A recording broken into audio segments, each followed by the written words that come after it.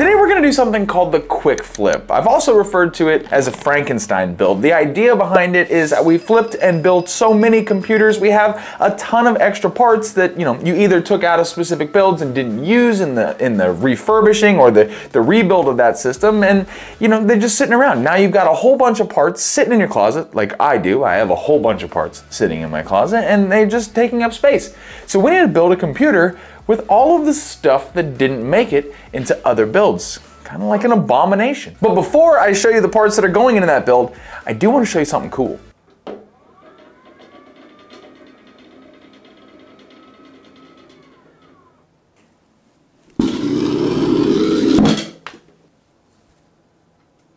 I've been doing that for 2 years, but I've been saved. This is FlexiSpot's E6Q sit-stand desk. Unlike most common two-legged structured sit-stand desks, this desk comes with 4 legs, making it more stable with a weight capacity of 220 pounds. The included LED control panel has a convenient memory function which does allow you to save preferred desk heights so that you can easily control your desk so it is always at the perfect height. And talking about height, this thing does raise to 47.2 inches, which is extremely tall and perfect for somebody like myself who is 6'2". Make sure you check out the E6Q link in the description below. Not to mention, there is a lot less wobble on this desk due to the fact that this thing does have 4 legs. So thank you FlexiSpot for sponsoring this episode of the Build Up Challenge by sending us your E6Q desk. It really is a game changer for this channel. Plus now I don't have to manually lower one side of my desk. So let me show you what we're gonna be using for today's quick flip. I'm gonna go grab it. All right, here we are. Just a casual B760 gaming plus Wi-Fi board. Just kidding, it is not at all a B760. What it is this E97 Asus board. All right, let me get my handy dandy motherboard stand. Much better. Now, for those of you guys who have seen all the episodes of the Build Up Challenge and you are a huge fan of this series, then you may recognize this board. What it is an Asus Z97 board with 32 gigs of DDR3 RAM, and inside the CPU socket is an i7 4790K CPU. So it is pretty old, but this board, CPU and RAM, this exact board, CPU and RAM, was used in Season 1's Build Up Challenge. Pretty sure it was like episode 10, had like a little digital screen in it. It was really nice. And you guys might be wondering, if it was in the Build Up Challenge and we sold that system, why on earth am I in possession of it again? Well, that is because the person who purchased the original system from me did bring it back to me so that I could upgrade it for him. And that's exactly why I have a B760 motherboard box here, because this is what he upgraded to. Now I can see your gears turning through the camera and wondering, why would I put this in another build if the guy who owned it previously returned it so that he could upgrade it? Well, you have to remember the original system that the gentleman did purchase, those act as starter PCs. A computer is a huge investment, especially now with prices going up. And if you wanted to just play games, you could just go get a PlayStation or an Xbox. You spend $500 or $600 and play games. A computer is not that. A computer is it's an investment these days. It's a luxury, honestly, to have a gaming PC. So, you start with something like this, and then if you really enjoy gaming and you really enjoy your computer and you want it to be faster, that's when you start to upgrade. You don't start with a $3,000 computer if you have no idea if you like PC gaming. You start with something small, like what this was, and then you work your way up. Now, obviously, a motherboard, CPU, and RAM is not an entire PC, so I have to go get the rest of the stuff that's going in our system. Here is the case. Here is the cooler. We got our power supply, everyone's favorite Thermaltake 700 watt power supply. We got some storage, 3.5-inch spinning drive, and a SATA SSD. Some cable extensions. Just because it's cheap doesn't mean it can't look clean. And our graphics card, which is a RX 580. I don't know if you remember this RX 580, but we pulled it out of our last episode of the Build Up Challenge, the original starting PC. And we're gonna be putting it in here. Now, out of everything that you see on the desk, two things are brand new. I picked up a brand new case. This is not, you know, some old case. I picked this up brand new. It's like 60 bucks. It comes with two 140 millimeter fans in the front, I think. Are these 140s? Nope, those are 120s. So it has 120 millimeter fans in the front, two of them, and one 120 millimeter fan in the back for an exhaust. Very standard. It's a Gamdius case. And the other new item is the cable extensions here. Now, I am a sucker for a cable extension. Not only does it clean things up, but you can also use colored ones to kind of, you know, make your system pop a little bit more. Remember, we're flipping PCs, so if you're gonna be flipping PCs, you have to make the system look good, because that's the first thing that anyone sees about your computer is how it looks. And cable extensions do a great job of improving the visual appearance of every single PC. Now, everything else here is just stuff that was given to me, or it was pulled out of previous flips and I didn't put it back into the final product. And we're just gonna reuse it because I don't want it sitting in my closet collecting dust. So what we've got here is a Thermaltake Smart 700 watt power supply. I took this power supply out of a previous build because I was gonna be putting a very powerful graphics card in that system. I didn't want this power supply to be powering that graphics card. So we're gonna be reusing it in this system. 700 watts is way too much for an RX 580 and an i7 4790K, but what else? I mean, what else can I say? It's a cheap power supply. It's gonna do the job. Now, I have a 240 gig SATA SSD. No idea where I got that from, and a 1 terabyte 3.5 inch drive. I think I got this out of either the last flip or the flip before that. We're just going to be putting it in here for some extra storage.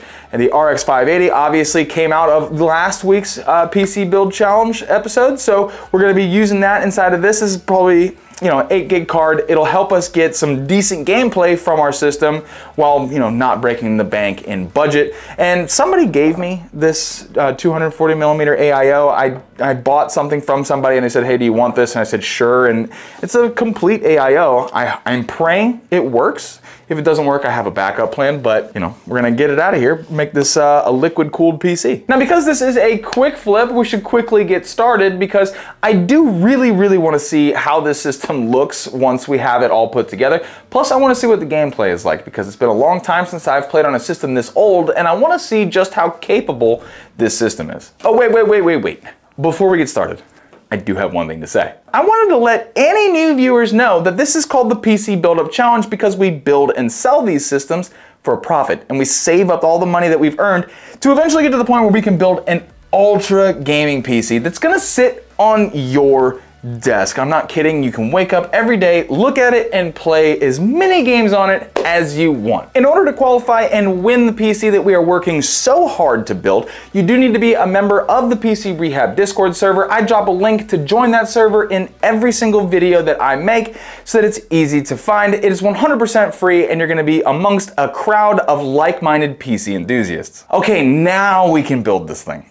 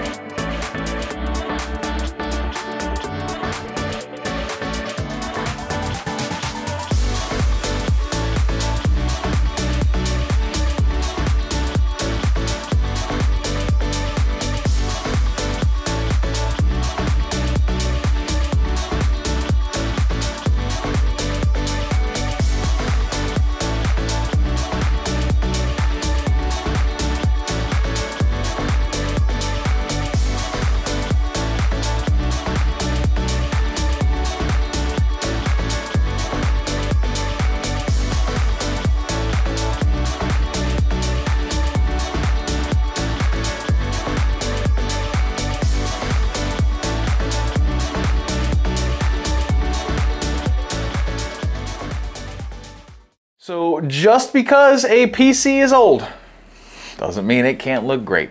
Honestly, I think it looks pretty darn good for a PC that's primarily made up of stuff that didn't make it into other PCs. Now please remember, you gotta stick around because I'm gonna need your help at the end of this video coming up with a list price for this system. Plus we need to go over how much money we have in our bank to build the epic gaming system that is gonna belong to you. Now this was supposed to be a quick flip because I already had all the parts for the system, plus you know, it's not a very complicated build, but it ended up being so much more of a headache than it needed to be. First off, this AIO and this case do not get along. This is like I think it's called the Talos E3 case by Gamdius, and this is a older style Corsair 240mm AIO, and you have like so many cables that come off of the pump head here, plus there's absolutely like no space to route cables. It was a nightmare. I spent like 30 minutes just trying to get cables through the top portion here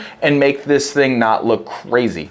I would suggest not going with this combo if this is ever something that is presented to you. The other thing that was super annoying about this PC, and it took an enormous amount of time to resolve, was installing Windows on this system. Now I installed a fresh version of Windows 10 because this is an older CPU. It won't run Windows 11, so you have to use Windows 10.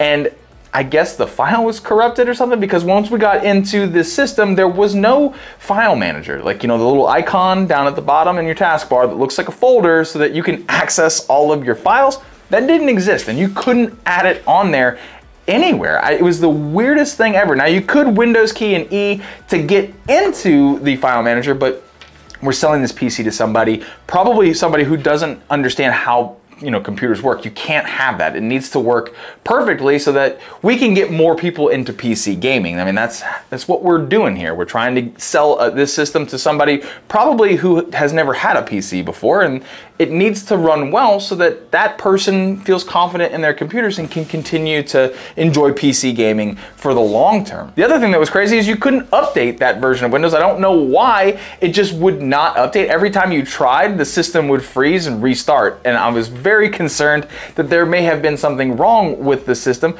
But after I went ahead and reinstalled Windows, everything worked just fine. So it must have just been a corrupted Windows file, and thankfully there was a resolution to it, because for a minute there I thought that this PC was just toast. I thought we were done. And that would have really irritated me, because this thing looks really good and it's gonna make some young gamer, somebody new to PC gaming, really happy. Now there was one more unfortunate thing that happened while putting the system together. I got Windows taken care of, Steam was on the system, we were just about to go ahead and test some gameplay, and I realized my capture card was broken. So while the build cost for this system may have been unbelievably cheap, it actually was more expensive than you realize. Now losing the capture card is unfortunate. I'll get another one, but that is what I use to record the gameplay from our system so that you guys can see just how well the systems perform. Now there are other ways to capture the footage. I could download like OBS, or I could use like NVIDIA software, obviously not with this card, but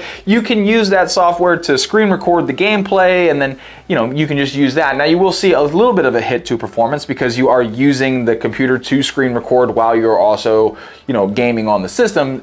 But with this system, you have a very hard time doing that. I tested 3 games with this system and I screen recorded every single bit of it, but when I went back to go look and rewatch the gameplay to make sure everything looked good, it looked horrendous. Now, in order to try and show you how well this system does perform, my solution was to just record the monitor of me playing some specific games. So, in Marvel Rivals at a medium preset, we were able to get 88 FPS average, which honestly, I was very impressed at that average because I did not at all think that we were gonna be able to get that kind of gameplay. Now, the gameplay did look a little grainy because it is an older system, but 100% playable. It looked pretty darn good. In Forza 5, also at a medium preset, we were getting 91 FPS. Now this gameplay did not at all look grainy. It looked very good. I was very, very impressed at how, honestly, it's Forza 5. Forza 5 does a great job of performing on pretty much every single system.